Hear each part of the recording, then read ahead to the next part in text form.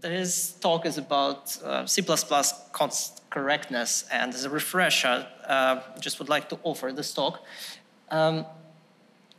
Why? Because I'm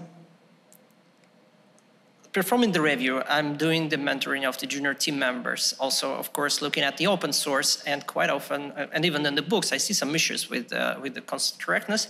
The things that I personally would like to highlight. And there are some general recommendations that are quite often overthought or sometimes neglected. Would just like to highlight them during this talk. So, what is const correctness? So, the definition, I haven't found a very strict definition of this, but generally this is a correct assignment of a constness property, normally using const keyword. And also, I would extend this as a consistent management of constantness for owned and shared objects and complex types. Why is it important? So, constantness can enforce immutability. Immutability brings a lot of advantages. So if the object is immutable, it cannot be accidentally modified. So this provides some reliability and safety. No race condition can happen while accessing this object because there is no writer there. So it also clarifies the purpose of some object for reviewer, for the reader, and also for the compiler that actually aids a lot the compiler optimization. So if the object is immutable, there are much more things that can be optimized around it.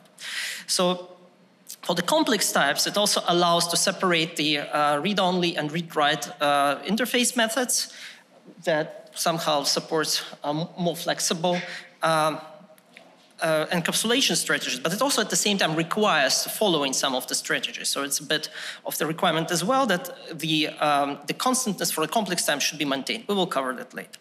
So this importance is actually reflected in the guidelines and standards. So if we look at the core guidelines, there are a lot of items there about immutability and constantness. And in general, this can be seen that by default make objects immutable, so apply constantness wherever possible. This is a recommendation, but at the same time, if the one works with some safety critical systems, like for example in automotive, then already some approaches already mandated in form of the standards. Like in AutoSAR C++14, it is stated that immutable data is supposed to be declared with const or const expression if possible. So what I just wanted to cover here, when we are saying that everything should be immutable, so what exactly should and can be made immutable and marked as const? And the second thing, how the constantness can and should be managed in the complex types. So let's go through examples. As an example, I see some cases of this accidental modification, and we'll just highlight the places where, in general, I quite often see the problems with the specification of the objects as const or immutable. So here is the variable I. In general, so it's of course can be modified. It's mutable, and it can be accidentally modified. So here's it's not the made-up example. So there's the examples of the problems like this that were found in open source software. There are some reports online from static analysis tooling. They quite often scan and see the problems that are available.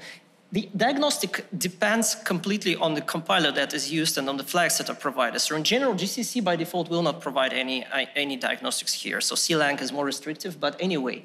So this depends. The more modern syntax has this similar behavior, so regardless of, so auto is not responsible for constants anyway, and here the modification also happens, so we have the same level of diagnostics. Here's another example. So we have a variable, we calculated some size. Then are we sure that the size after we call this function actually has the same value? Actually, we can become a victim of the poor legacy design where we have input-output parameter where the size was modified according to some rules, like for example, some alignment was adjusted. So here, we have another, and diagnostic here is actually the valid syntax as well. So to avoid this, the portable way of doing this, regardless of the compiler settings, is make this thing unacceptable from the syntax point of view, just to declare the variable to be immutable. So here we can specify here as well, and of course our constant object will not bind to the non-constant reference. If we can do something with const expressions, it's even better. So if we can compile it on compile time and also hint the compiler that this can be done like this.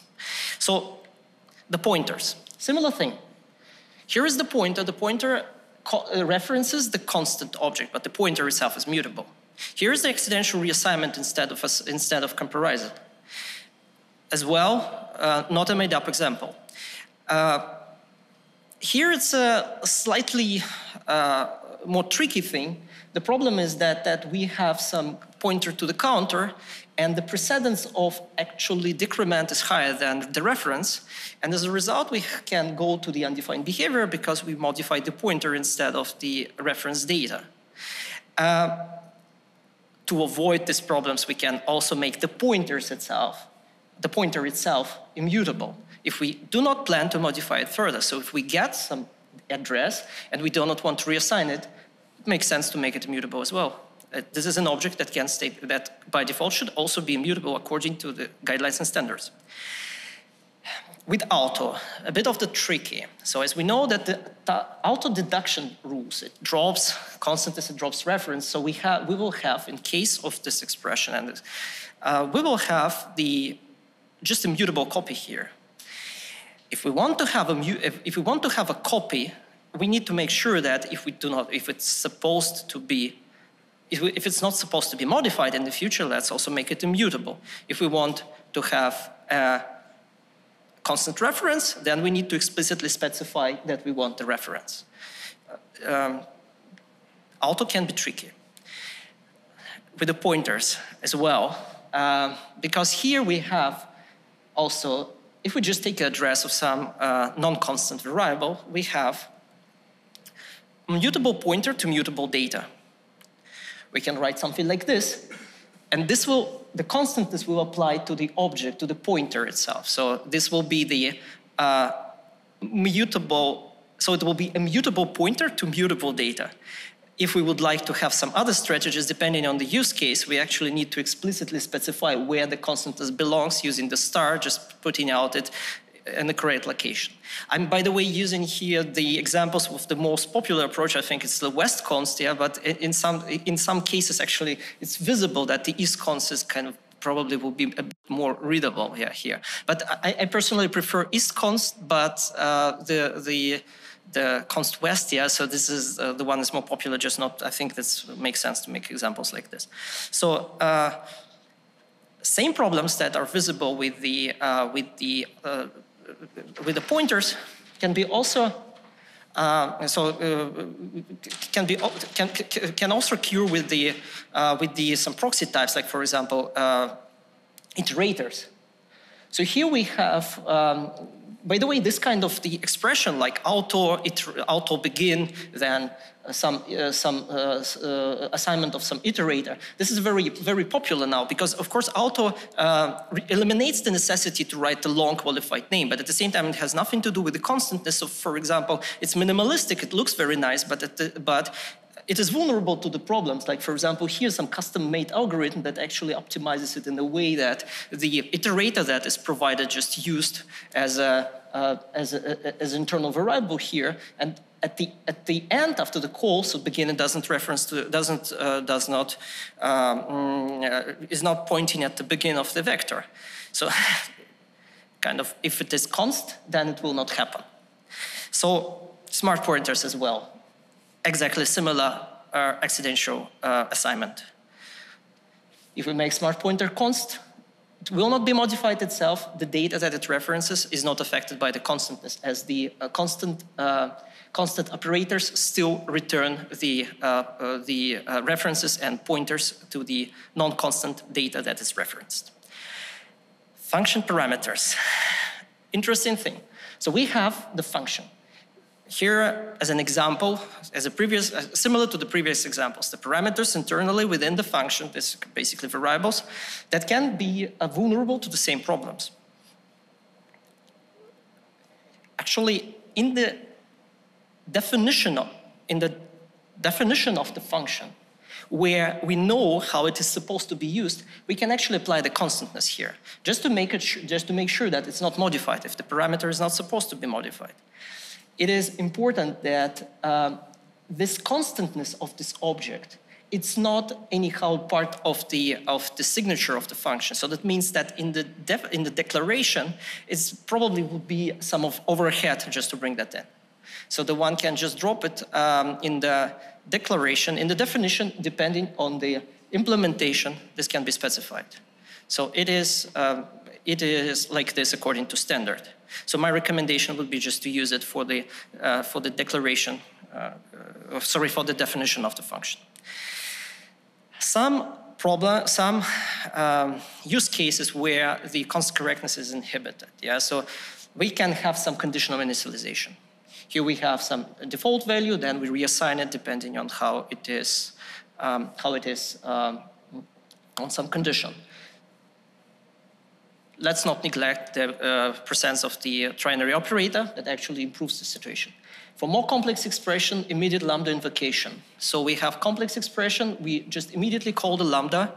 As a result, we can assign the value to the constant. Actually quite helpful for the function that have output parameters. If we have some parameter, so we have the value, we assign it, so we call the function and we get the value in the output parameter. We do not want to modify it. We don't want to be that it will be modified. So we can just wrap it like this. It will be optimized out, so the call to lambda will be optimized. So this doesn't break it overhead. Now a bit about the objects. So if the object is accessed as const, this pointer is treated as pointer to const. This has the kind of recursive consequence that we have all the properties, the bases are treated as const objects, and then only methods that are marked as const can be called. What is interesting here that this implies that, for example, if we have pointer, that the pointer itself, the object itself cannot be modified. Also with the const pointer, with the shared pointers, we also have the pointers that cannot be modified. The data that they reference itself can be modified, and that can be returned from the constant methods as well. So that means that it's not propagated the constantness to the own data, but only to the object itself. And this requires us to actually maintain the constantness for the complex type. So if we want to have it in a consistent way. And there were several approaches that I would we can highlight several. It's basically propagation of immutability to the own data, to the owned objects, independent mutability of the owned objects, and also immutable logical state. That is not the physical immutability, so not the real immutability. So propagation of the immutability, the bare minimum is at least to have the constant overloads of the function just to return at least like the references or the pointers to the constant data. So this is possible. We just need to have these functions having in the constant version, we need to have a different return type. At least. There can be also other approaches how we can protect the access of this data in the constant of the own data, but this is the bare minimum. The idea is that we do not expose these objects to the client code in the constant methods. So similar with the reference, similar with the shared pointer, so we need to have we need to specify that that we return the pointer to the shared pointer to the constant data. So it's also possible to maintain it in a way that we have some independent mutability. So the owner is const correct, and it maintains the internal data in the way that they were not modified in the constant methods, but the owned objects, they are independently mutable. So we can get something like a pool that returns the object. What is important here that we do not provide the backlinks from the owned objects to the non-constant references to the owner. So we do not get something like this, where we basically use the backdoor, so we get the object and we get the owner, and the get owner returns in that way. And then as a result, we can remove. So basically, if we, for example, so we just break the immutability of the owner here. So this should be avoided, of course. And the last thing is that, in fact, in the if we read like C++, like README, it is the recommended way the so-called immutable visible state or just the logical immutability. So if there are, so as a classic example here is that it's normally a container that has some internal cache, and the cache is mutable, and is specified using that it's immutable using the mutable keyword, and within the function, the cache can be modified because it improves just the performance, but at the same time, the similar calls to this method they will provide the same result. So the visible state from the outside, from the client code, is still the same. This is an approach that also reflects more the object that suits more the object-oriented design. So the logical state, like for example, here in the case of database, we can specify that, for example, iterate records is a constant method, regardless of the fact that it can actually mutate some internal structures, like for example, different database proxies, different connectors or something like this. But at the same time, it just reflects the logical state of the database. That means that iterate records do not modify and add record modifies. At the same time, so it's not the real immutability. So that means that it should be considered that access to this kind of object, that it is not generally threat safe, yeah. So, and it has the side effects.